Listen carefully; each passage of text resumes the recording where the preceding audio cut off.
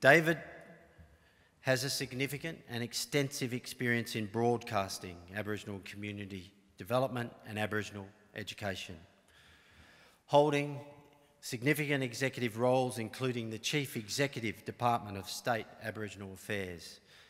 David has contributed across a range of government roles to further Aboriginal education and community welfare.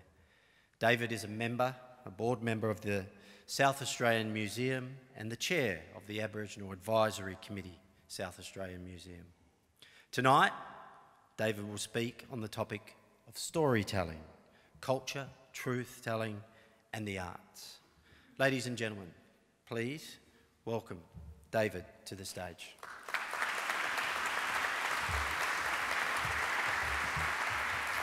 Good luck.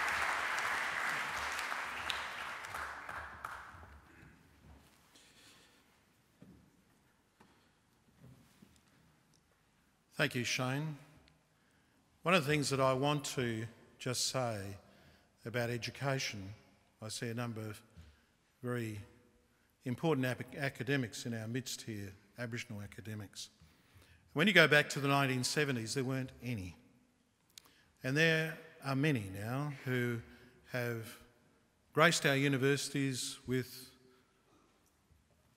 a perspective which wasn't there 30 or 40 years ago. And I'm often talking to Professor Buckskin about this, that we need to celebrate the fact that we have some fine Aboriginal academics. And we ought to be pleased that our community has those people in our midst. But I'd like to start by saying, Jack, thank you for changing the intro. We've got a different story tonight.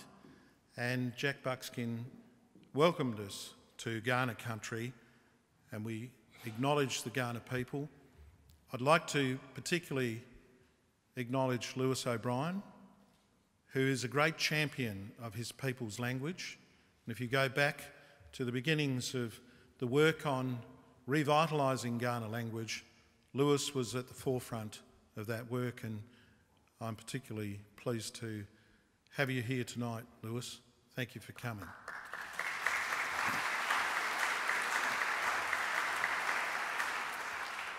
Lowitja O'Donoghue is an extraordinary lady.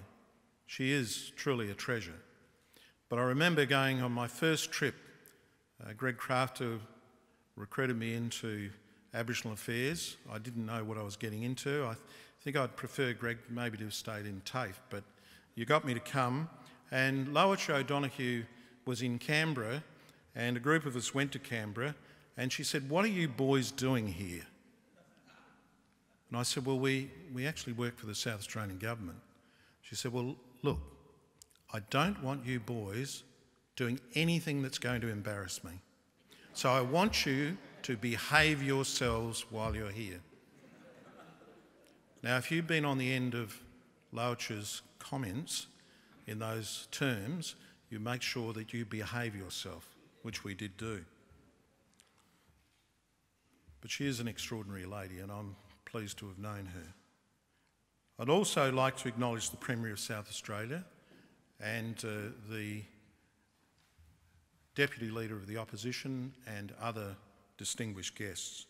Importantly, to acknowledge all elders, whether you're from our community or from the wider community. Welcome and thank you for coming this evening. And all of you that are seated in the hall this evening. I never thought that a little black fella from, well, I'm not little anymore, from Port Augusta would actually end up in this great hall in the University of Adelaide. And I'm truly honoured, Lowitja, that you've given me this opportunity. The heart of Australia's footprint in the world that we live in is the cultural history and the presence of the oldest and longest living culture in the world. 60,000 years, and now the Victorians have found that there's a potential that there's 120,000 years of Aboriginal occupation. Now, you'll have to excuse me because I've got a bit of a lurgy that's been going around. Have you got it? Beware. It's my intention to speak about scene setting, intent, relationship, partnership, mutual respect, and unity. But first of all, I want to take a moment to thank many people who've worked to preserve cultural heritage of our people. Worked in the arts, Aboriginal cultural groups, the custodians of language and country, the scientists, the historians, writers and researchers who've worked in the universities, in the libraries, the art gallery, the South Australian Museum, the History Trust and State Records.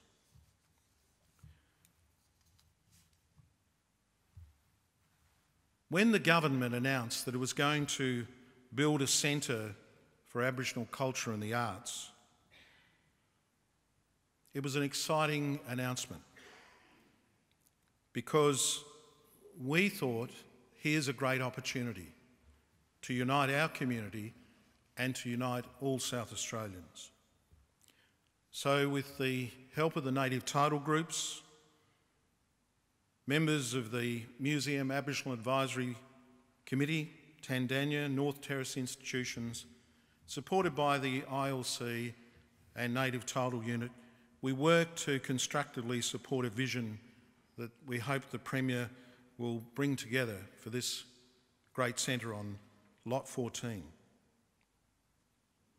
Because what we want to see is a true representation of Aboriginal people's culture through history, storytelling, and the story of country, both arts in the visual and performing sense, and to make sure that our huge array of artefacts come to life in a place that's respectful of our past, but also contains a strong element that gives Aboriginal people, young and old, great confidence going forward.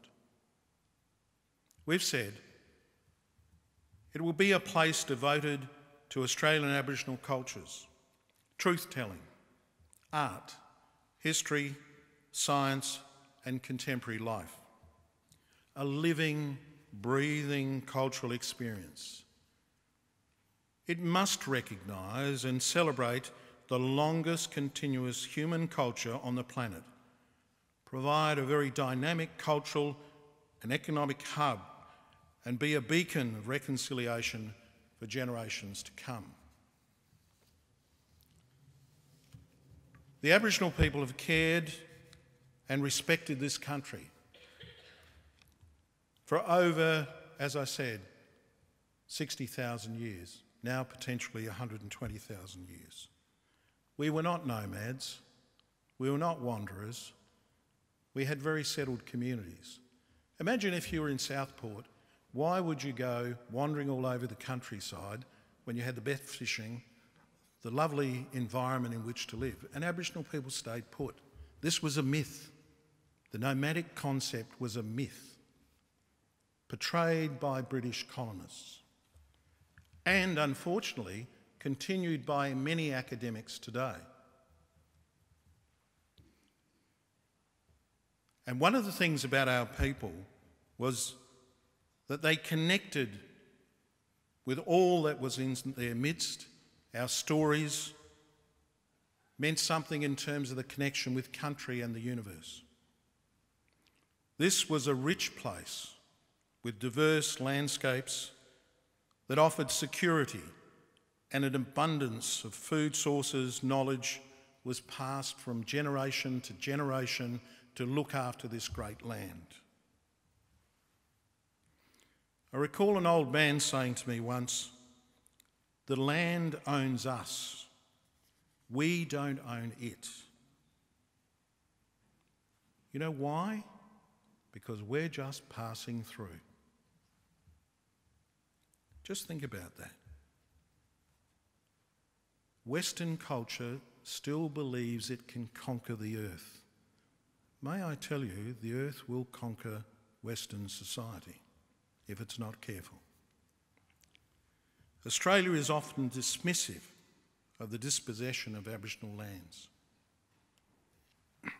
The Lutheran missionaries observed of the great Kaurna community that their community arrangements were very settled, and each tribe has a certain district of the country as property received from their forefathers, and the boundaries of which are fixed.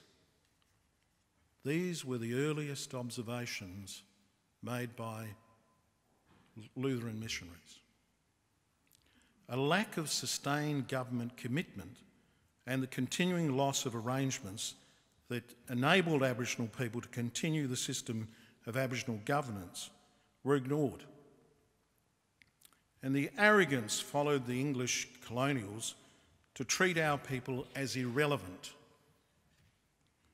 Aboriginal peoples attempted to build a base of traditional influence to protect the interests of our people, but the authorities thwarted these by dominant power bases and self-interest.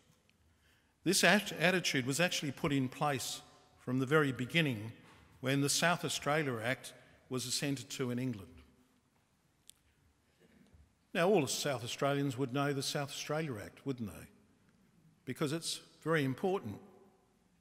It's damaging to my people, extremely damaging. The South Australia Act of 1834, an act to empower His Majesty to erect South Australia into a British province or provinces and to provide the colonisation and government therefore proclaimed the land of South Australia to be waste and unoccupied lands fit for the purposes of colonisation. We were here in large numbers. A report by the settlement authorities was humiliating for Aboriginal people as it introduced what could be described as a form of slavery. It was demeaning, it was humiliating. The first report of the Colonisation Commission promised with settlement the provision of Aboriginal asylums. Remember what I said about the freedom, the movement, the great abundance of interconnectedness with this country? Now we were going to get a treat, asylums.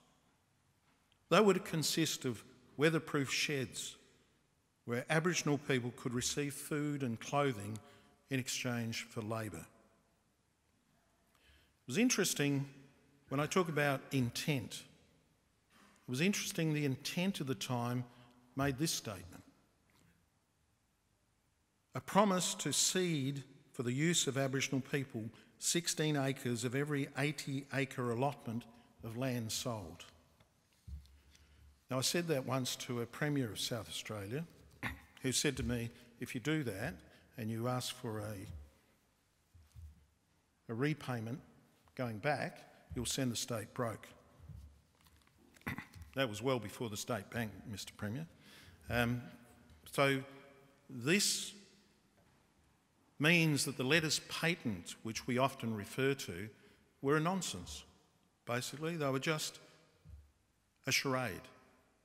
And that document of February 19, 1836 also appeared to guarantee the Aboriginal people land rights.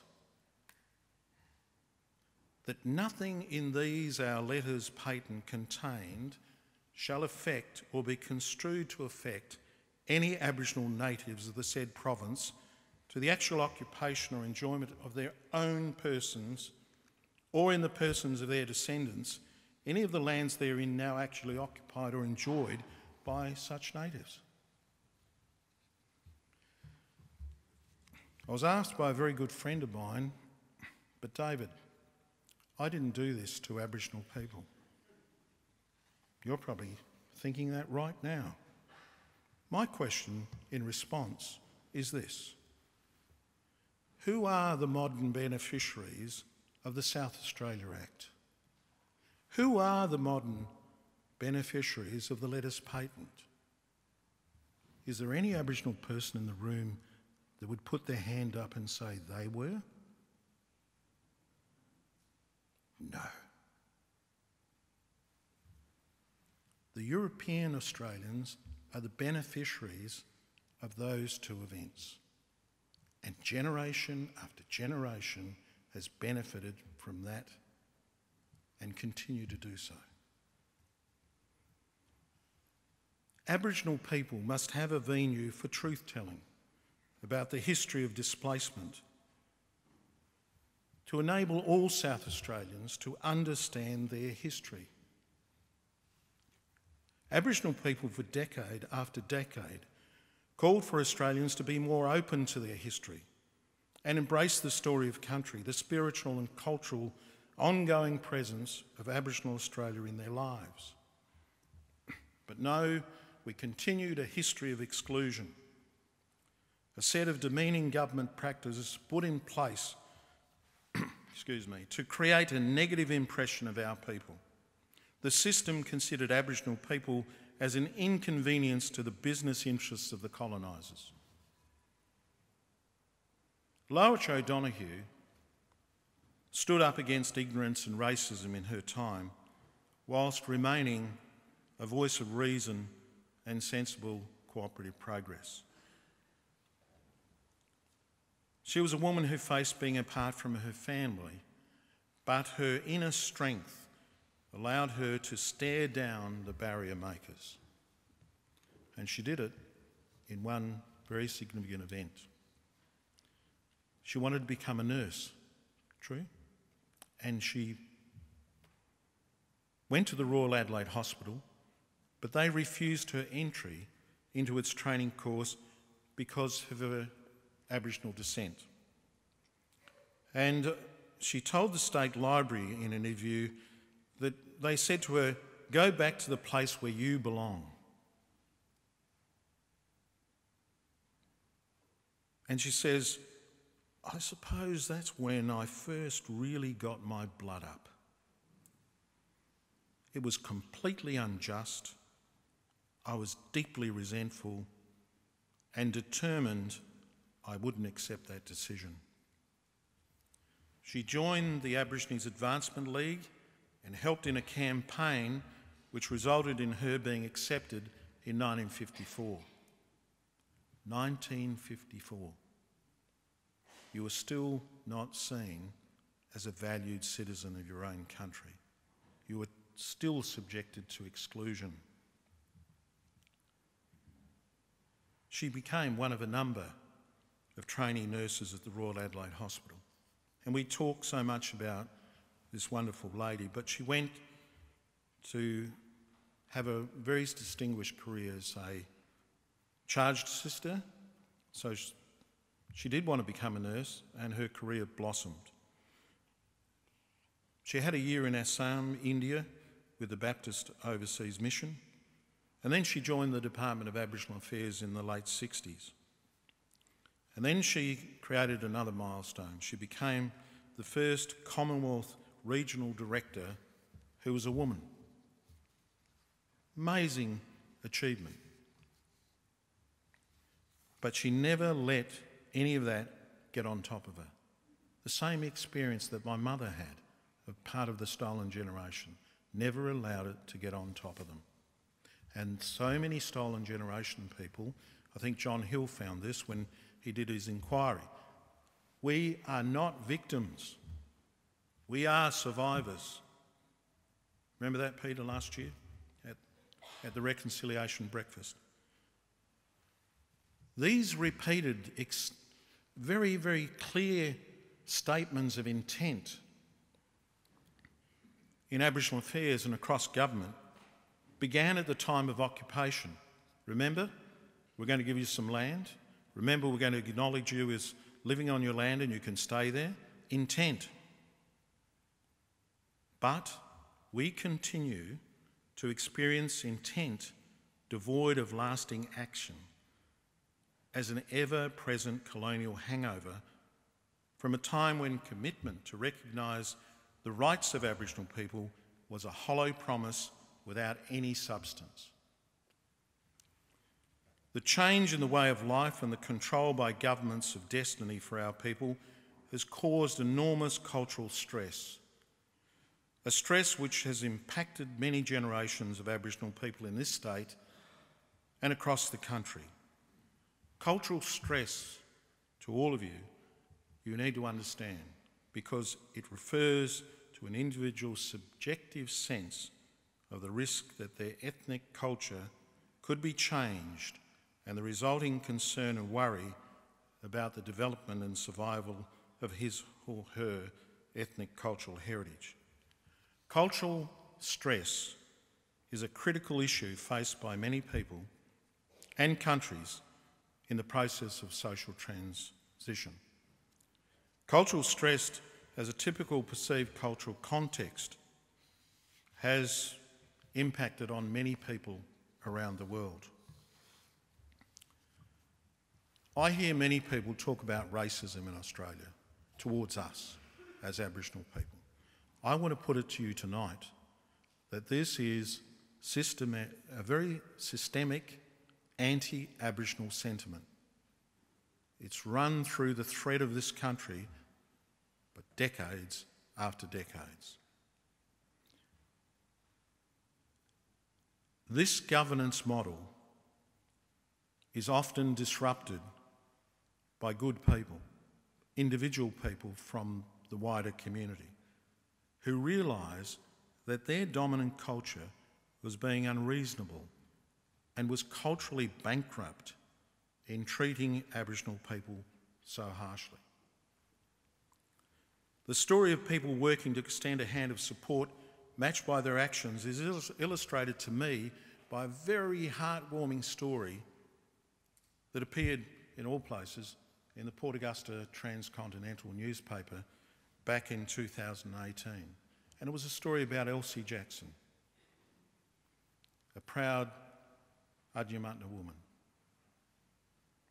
And it went on to say, Elsie went to Nippabunna School for only a short time, but it was here that she found her passion. She worked on a voluntary basis as a teacher's aide, educating students about Aboriginal culture and engagement. David Amery, head teacher at the time, recognised the value of Elsie's work and attempted to get her employed in an official capacity with the Department of Education. At the time, there was no Aboriginal people employed within the South Australian education sector. What do you think happened with Mr. Amery's request? It was denied. It was denied. Mr. Amery valued Elsie's wealth of skills so much and so highly that he paid out of his own salary to employ her for the remainder of the 1966 school year. The following year, Elsie was placed on the Education Department's payroll, making her the first Aboriginal teacher aide to be employed in a state school in South Australia. Not the work of the system, but the goodwill of an individual. And that's the journey many of my colleagues have had time and time again. The goodwill of individuals, not a systemic change. The commitment to Aboriginal people comes from groups or the actions of individuals who've taken the time to build something that's critical: relationship. Relationship with us as a community and relationship with individual Aboriginal people. The mainstream government departments are generally well represented with reconciliation plans and an array of very bright official rhetoric as it relates to us, but it's all political correctness. And the commitment could actually be measured in a similar way to what I did just recently. I had a flu injection. It's an annual event. And I get that inoculation annually. And most people take reconciliation or NAIDOC week as an annual inoculation, along with their reconciliation plans. And that's where they leave it until the Premier says, "Where is your plan?" We better get another jab and put it in our strategic directions. This is a challenge for all of us. The challenge is most Australian departments and businesses are linear. They're task-orientated. And if you look across the spectrum of Aboriginal affairs and the way it's been dealt with over many decades, it's a linear approach. It's task-orientated. It is not embracing and based on relationship building. Aboriginal culture is based on building relationships, respecting country and the spiritual connection to our ancestors. You've seen that displayed again this evening by Jack Buckskin. Eduardo Duran and Bonnie Duran are Indian-American academics who decry the attitude of many in positions of influence. For our profession to believe that solutions come from anywhere but the oppressed communities is akin to professional narcissism.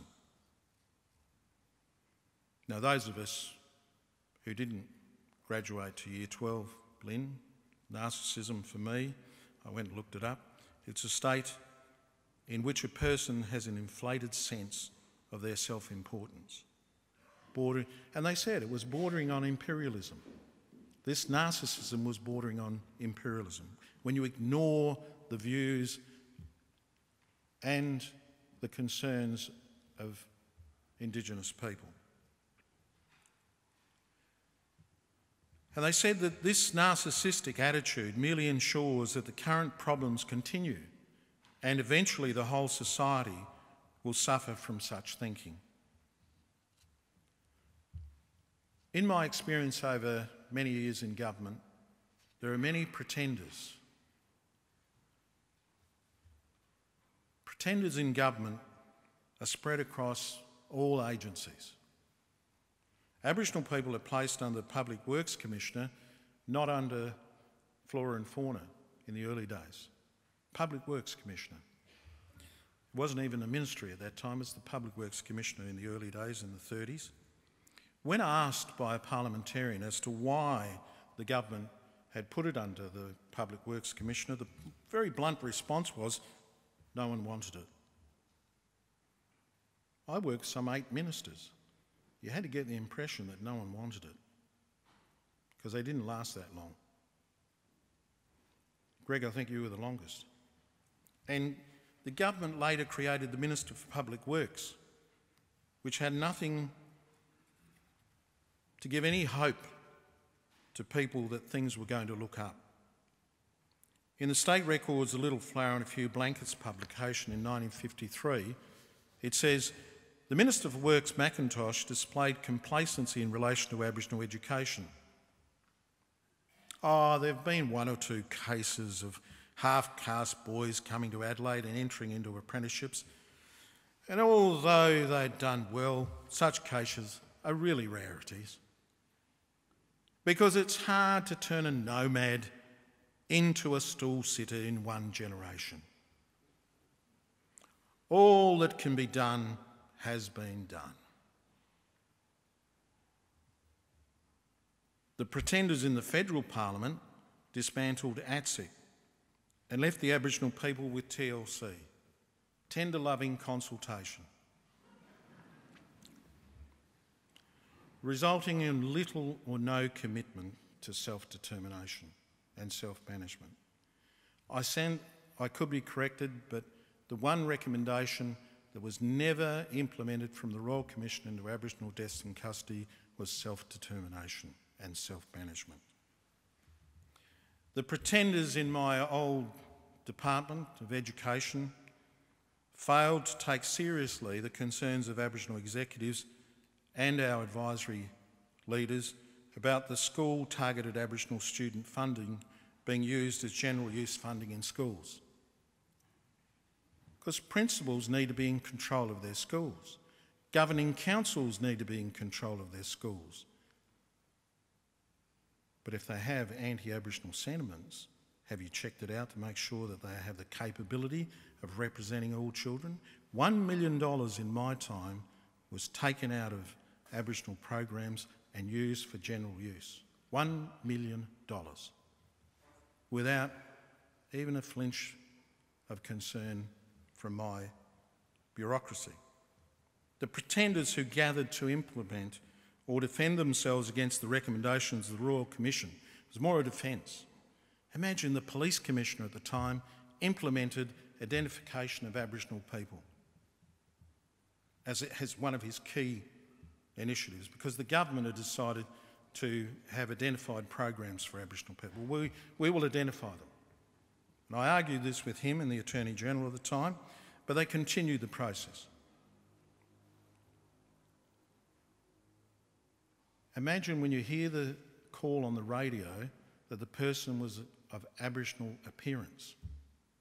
Now, I can see a lot of Aboriginals sitting in this room. I cannot see a stock standard appearance. Why do they only call Caucasians of Caucasian appearance? Some Caucasians are quite dark, if you go and check it out, around Turkey and near those regions.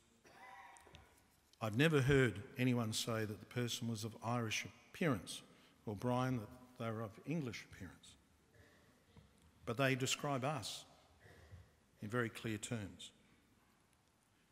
I am concerned that the Aboriginal deaths in custody has resulted in an appalling increase in the number of people in prisons, and today a very disturbing increase in the number of women who are in jail, and the growing number of our children being removed from their families. The cause is cultural poverty, a failure to connect with an Aboriginal perspective, and the lack of ability to accept failure and work to improve the working relationship based on mutual respect. The idea Aboriginal people must reach a consensus is beyond belief. You've only got to look at elections in Australia. Are there any consensus? And we're asking the question, when are you people going to reach a consensus? Because you expect that of us. And if there is a mistake, the response of the powers to be dictate that it won't be tolerated. And it brings Aboriginal self-management structures crashing to the ground. We're not able to establish a power base and an institutional structure because of these actions. The idea of self-determination and self-management is something indispensable for Aboriginal people. And for the rest of Australia, using a religious concept here, it's absolution for the system of government and the wider community. Let me turn to art.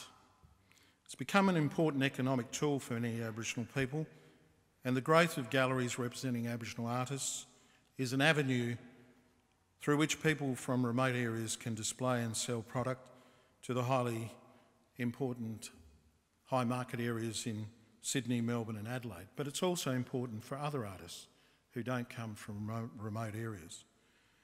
During my time working with the community at Gerard, it was an honour to work with a man called Ted Roberts, who you probably never knew of. But Ted was a very important carver. And he went back to country in the north to get good timber, because he said that was the best place he found for timber, because he was from that territory. But Ted was a craftsman, but at the same time he was a small businessman,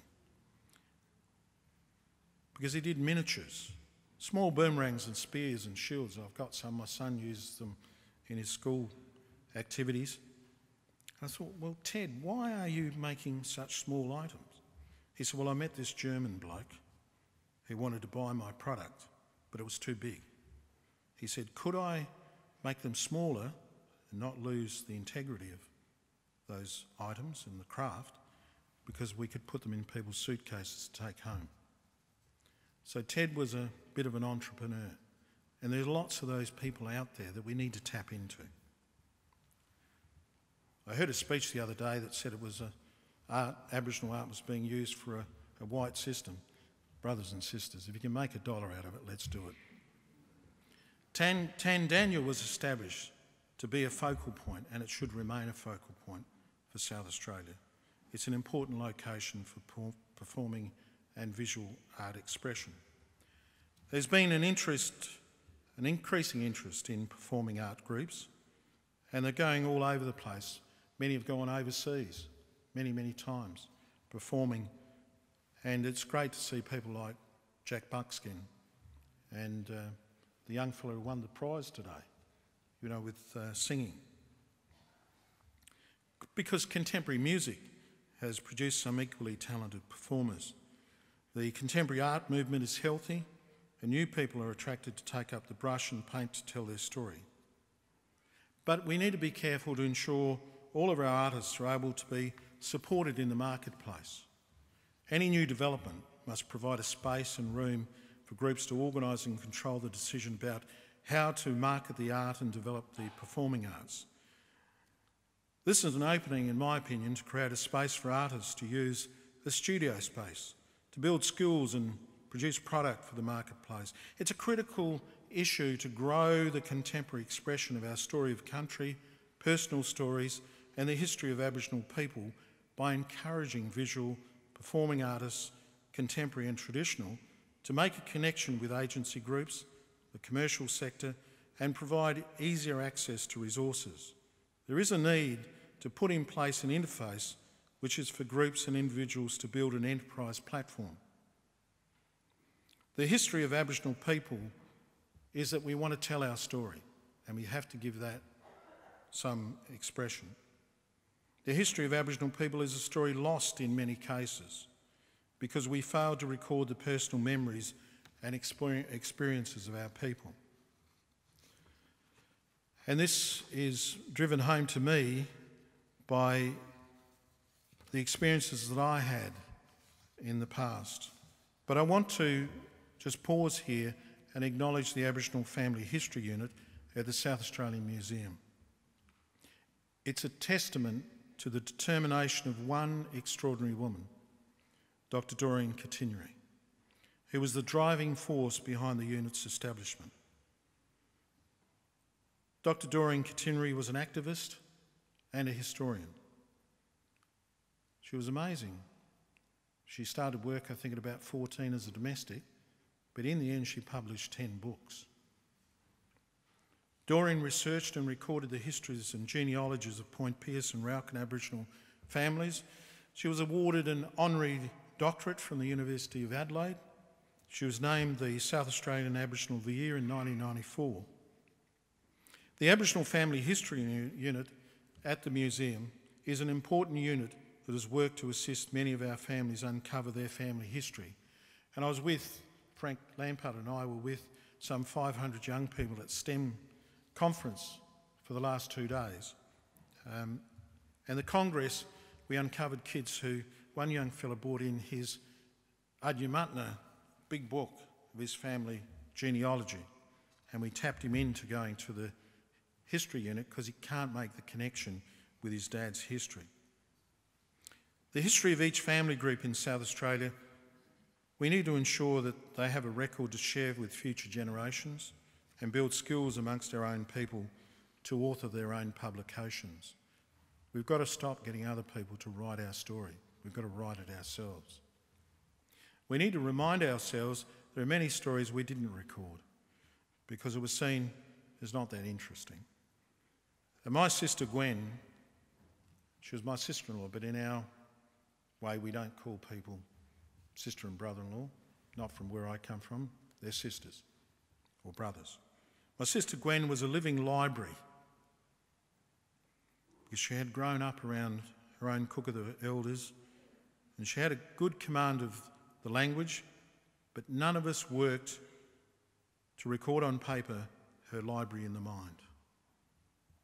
When I decided to write our family book, A Bush Beginning, only 4 of the 9 of our family remained to recall the story of the family.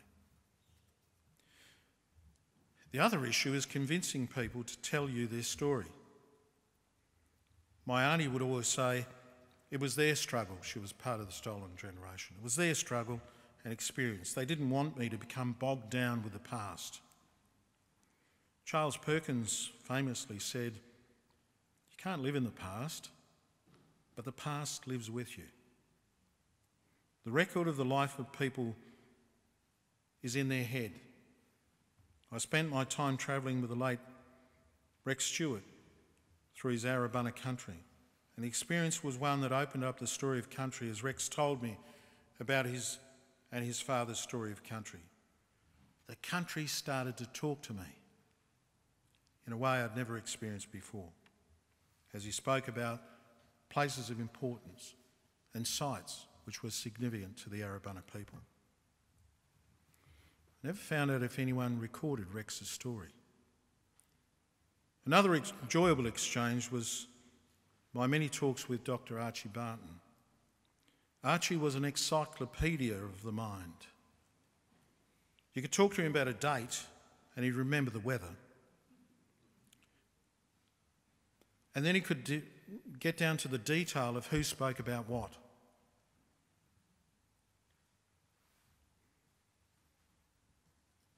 Our respective journeys over many years in meeting and talking one-on-one has meant we've been able to enjoy a rich weaving of stories with a cross-section of people in our state. I recall how important gathering places were and how important they were to the people's well-being.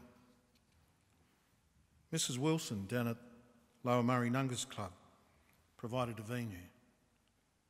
She was a matriarch who you didn't get in the way of either. But you could meet there formally as we did as workers, but we could also meet with people just to have a yarn and a cup of tea. Agnes Rigney was another person who did the same in the Jerry Mason Centre at Glossop. Venues for rebuilding confidence and a sense of Aboriginal place and unity are needed in today's Aboriginal community. Why do governments defund them? Why do they defund them? Are they afraid that people might get some strength out of that journey? The Aboriginal Advisory Committee at the Museum is concerned about the preservation of 30,000 items of Aboriginal artefacts and important materials. 30,000 items. They're kept in a tin shed. A shed that leaks. And when some of us spoke up about this, we were told that we over-exaggerated. But you can imagine the Yunamu doors, very, very prized pieces of cultural heritage, getting rained on. Valuable art that had to be stretched because it was soaked with water.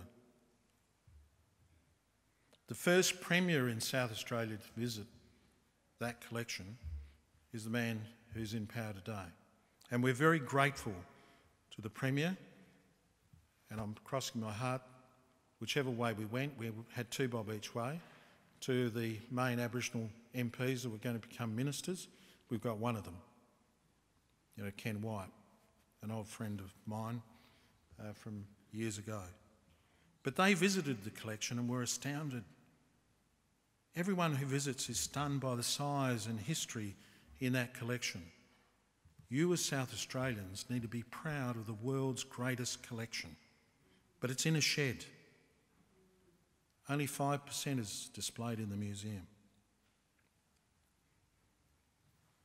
We need a permanent home for that collection that's secure and safe from potential damage. And I'm glad to say that the government has supported the commencement of a caring of that collection. If you go away from tonight, go away with an appreciation that you need to talk to your local MPs about what they're doing about that collection, because it's so important. Because it's important that we get it to Lot 14 in the new centre so that we can have community research and teaching of our young people about the skills required to conserve that collection. Lot 14 is important as an opportunity to talk, explore and share to achieve a central theme of reconciliation, unity.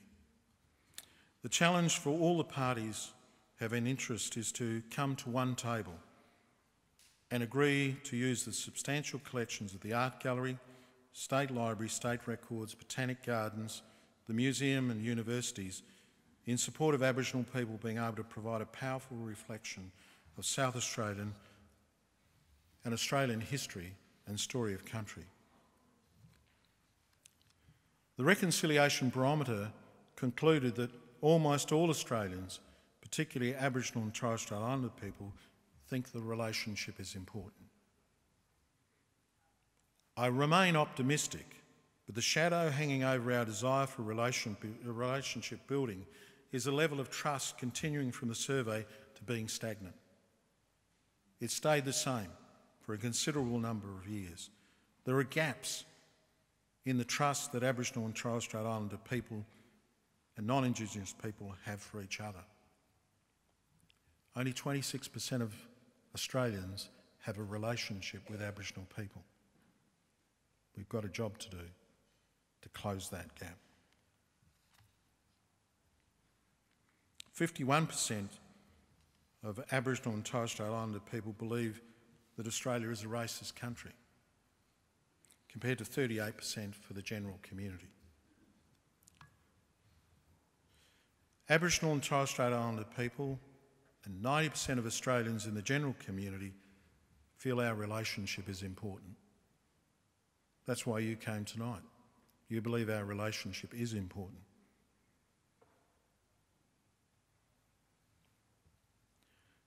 Pride in Aboriginal and Torres Strait Islander cultures is increasing amongst Australians. That's one great sign.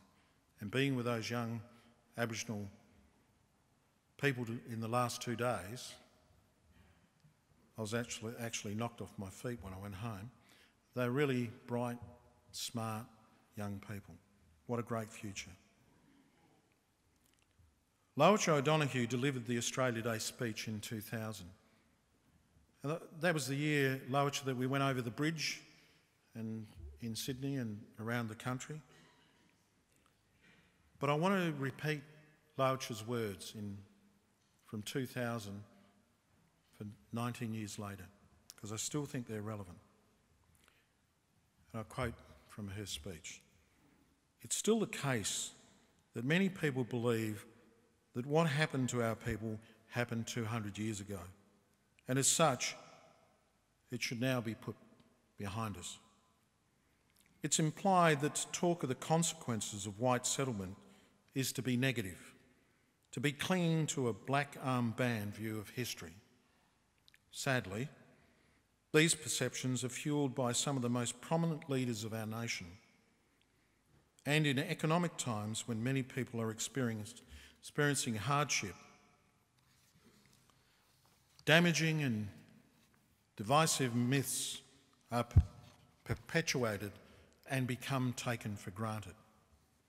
Myths such as people having difficulties have only themselves to blame, or that anyone can succeed simply by wanting to, that winners deserve to win and losers lose. What many of our political leaders have failed to understand or chosen not to acknowledge is that the racist policies and practices of the past continue to affect every aspect of every Indigenous person's life. The past is still with us.